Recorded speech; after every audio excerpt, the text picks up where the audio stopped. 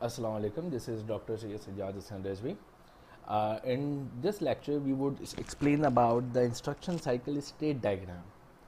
The thing is, what actually the state diagram? It is a pictorial illustration, a pictorial method to illustrate a process flow. Like हम जिस तरह से मुख्तलिफ pictorial representations, illustration use करते हैं, like we use flow charts, we use block diagram, we use DFDs, we use control diagrams. Likewise, state diagram is a way to illustrate a step by step, state by state process execution of a process. So the instruction cycle state diagram illustrate the state by state execution of the instruction. अच्छा, इस diagram को हमने दो हिस्सों में break किया.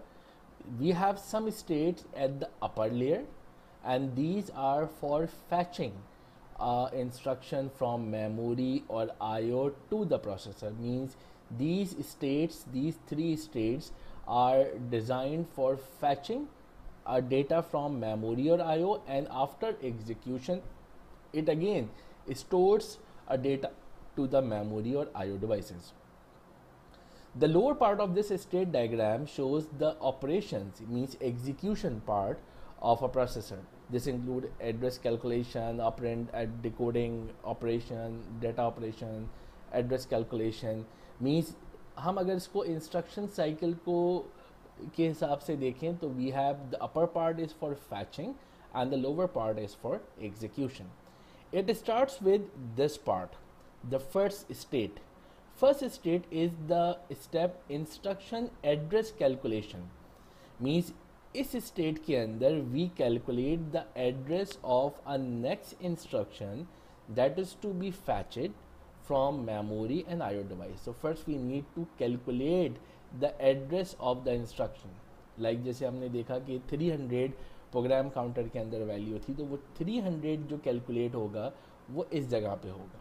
पिछले lecture में हमने देखा था जो न्यूमेरिकल एग्जांपल देखी जिसमें हमने प्रोग्राम काउंटर की वैल्यू 300 देखी थी. Once the address is calculated, next step is to fetch that instruction. उस जो एड्रेस यहाँ से कैलकुलेट हुआ है उसी एड्रेस पे जो भी इंस्ट्रक्शन पड़ी है उसको फैच किया जाए. After fetching, that instruction needs to be decoded because in that instruction there are some operand and there are some operator. So operator are not supposed to be fetched from the memory and IO because they are inside the processor. However, the operand address needs to be calculated. In next step, we calculate the address of operands, and again these operand address, there would be an offset address that fetch the operands from the main memory. So in this step, once the operand is fetched, if there are multiple operands, so it would be a cyclic process for the multiple operands. Once the operand is fetched and after decoding we have the operator, next step is for the data operation. Means we perform the execution on the operands that is fetched from the memory or IO and the operation which was defined after the decoding. Once the operation has been done, that operation needs to be saved into some operand which is the source operand. Then again operand address of that operand needs to be calculated again, and then we store a data into the operand and there could be the multiple operands. Once the operand is stored, this would be again back for the next instruction to be fetched. इसमें हम एक चीज़ और देख रहे हैं कि यहाँ से जब ये लूप वापस आ रहा है तो ये दोबारा इंस्ट्रक्शन एड्रेस कैलकुलेशन पे भी जा रहा है. वो उस वक्त अगर हमारे ऑपरेंट्स वेक्टर है, because in a vector V have multiple values. तो इसको भी हम एग्जाम्पल में भी देखेंगे. फॉर एग्जाम्पल हम एक एग्जाम्पल यहाँ पे लेते हैं कि एक छोटी सी इंस्ट्रक्शन है C is equals A plus B, where A and B are the operand and the source operand, and C is also operand but it is a destination operand, and this assignment operator and plus are the operator. So this instruction must be stored into some main memory. किसी main memory की किसी location के ऊपर stored होगी. तो इस instruction को access करने के लिए सबसे पहले हमें इस इंस्ट्रक्शन का एड्रेस कैलकुलेट करना होगा. Once the instruction is calculated, this instruction would be fetch into this state. जो एड्रेस यहाँ से कैलकुलेट हुआ होगा वो इंस्ट्रक्शन फैच होगी. After fetching, this instruction needs to be broken down into the operand and operator. Like their source operand would be different, destination operand would be separate, and the operator.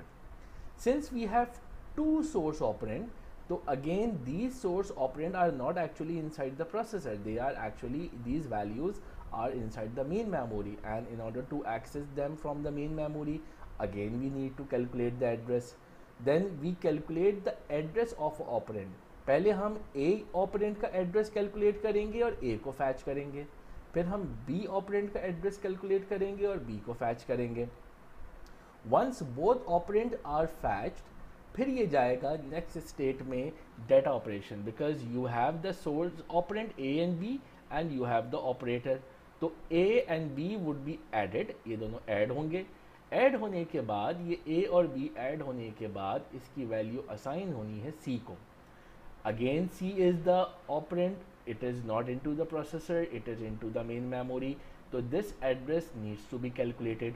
Then operand address of C would be calculated in this state.